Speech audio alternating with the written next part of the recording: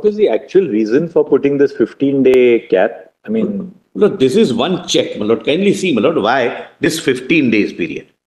A, it does not become a currency. It does not become like a bearer bond which can be traded. That is number one. Number two, lord, this eliminates the element of a potential kickback. I'll tell your lordships how. Lord, I keep a electoral bond of say 100 crores with me. I tell a political party which is about to go in election that I have 100 crore. If you form the government and if you give me this contract or whatever is the quid pro quo, this is yours. If 15 days is to be, my lord, mandated, this is not possible. I have to give it to them and take a chance. If there is a quid pro quo. I again say, all do not donate because of quid pro quo. Fortunately, we have that business atmosphere, that business environment. Madhya Pradesh is going in election. BJP can win, Congress can win, or any other party technically can win. I go to Congress with 100 crores worth of electoral bond. That this bond I have. If you form the government and give me this particular contract after you are forming the government, this will be yours. This will be quid pro quo, which is, my lord, completely minimized if I have to deposit in 15 days only. So I have to give it within 15 days, and they also cannot keep it pending till the government is either formed or not formed. They have to deposit. So I take that risk as a contractor of paying to a party which may or may not form the government. That is why this 15 days. But these are all checks and balances, whichever could be practically thought of, are incorporated. That it is not becoming another problem while we are trying to find a solution. Sometimes the solutions are bigger than problems. So therefore, while the Honorable Finance Minister, the then Finance Minister says that this may not be a foolproof scheme, but we have tried to make it as transparent as possible. And, my lord, it will be read with 12. If it is not deposited in 15 days, it goes in Prime Minister's relief. So money you don't get back. The donor does not get back the money. It is for him to ensure that the party deposits. Otherwise, what happens is, he is out of pocket for 1 crore or whatever crore. Party doesn't get it, so he doesn't get, if at all there is any quid pro quo, and his money goes in Prime Minister's relief. Therefore, my lord, he will also have to say that, but you deposit this amount. Otherwise, my money will go to Prime Minister Relief Fund, not for the purpose I am giving you. So this is, my lord, a strict check, which is inbuilt.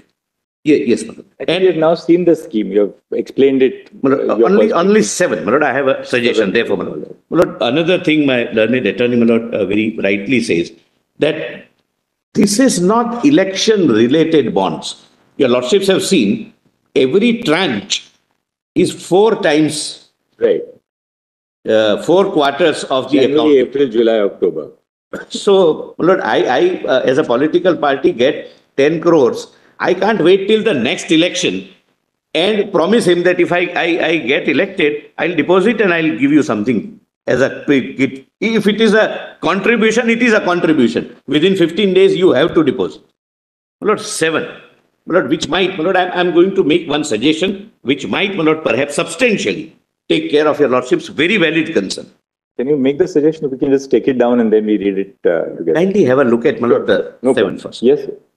My lord, there are 2 things which may, my lord, perhaps not be acceptable to your lordship's conscience.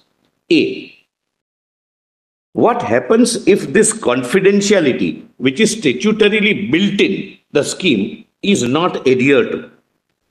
But your lordships would mark that if I try to breach the confidentiality system, it would lead digital footprints left.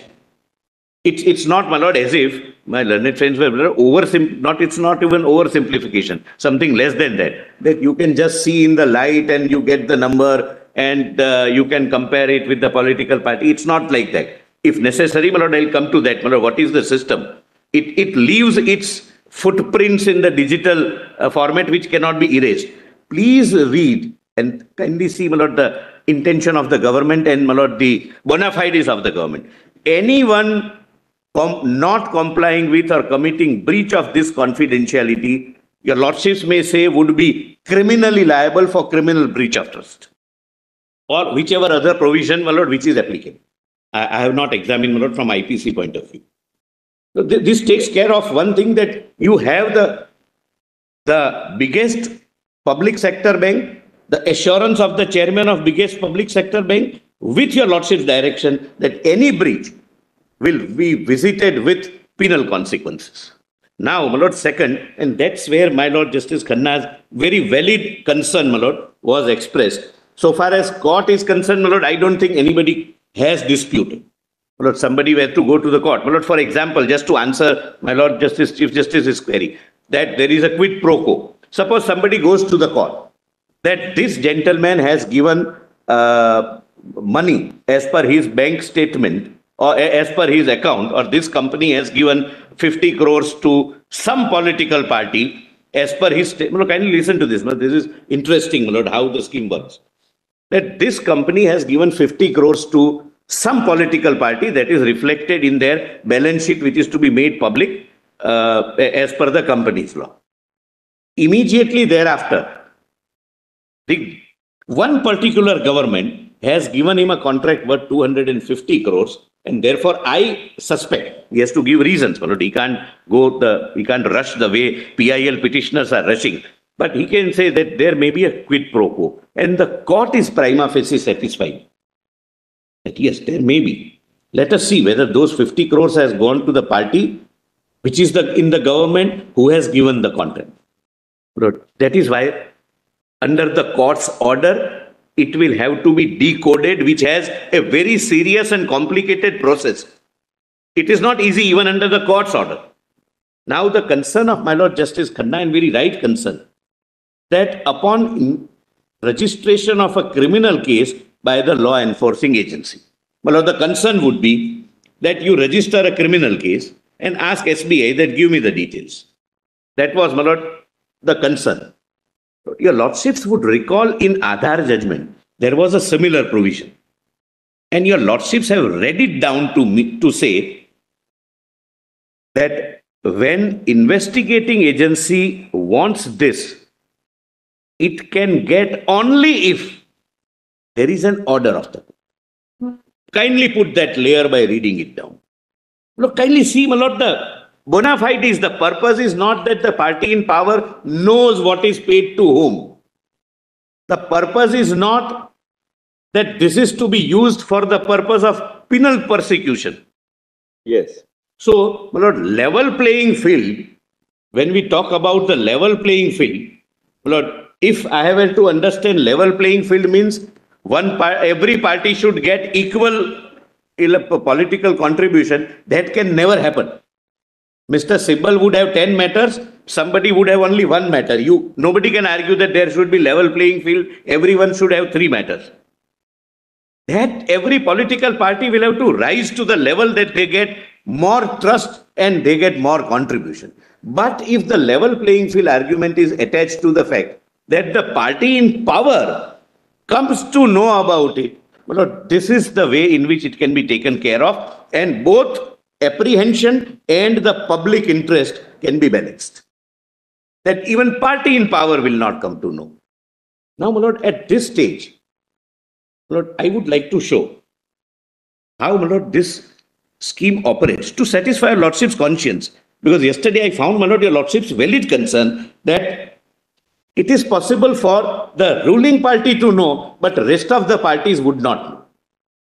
My lord, as I was told by the chairman, that it can't be discussed publicly. Whatever can be discussed publicly, my lord, I have a separate thing. On my request, the officials of the SBI are here. My lord, I would request your lordships, if your lordship would like to know the entire semantics, how this system operates and how there are separate silos which cannot be breached, and you have to go into one system, you have to go into another digital system, you have to go into third digital system, leaving your footprints. If there is a court order also, then your lordship would be satisfied that it's not as if that a finance secretary calls the managing director of SBI कि हर 15 दिन मुझे भेज दो किसने कितनी कौन सी party को कितने पैसे दिए. It's impossible. It's that foolproof a system. Your lordships can hear them in chamber. But right now, my lord, I may show this, my lord, what is the system to satisfy your lordship's conscience.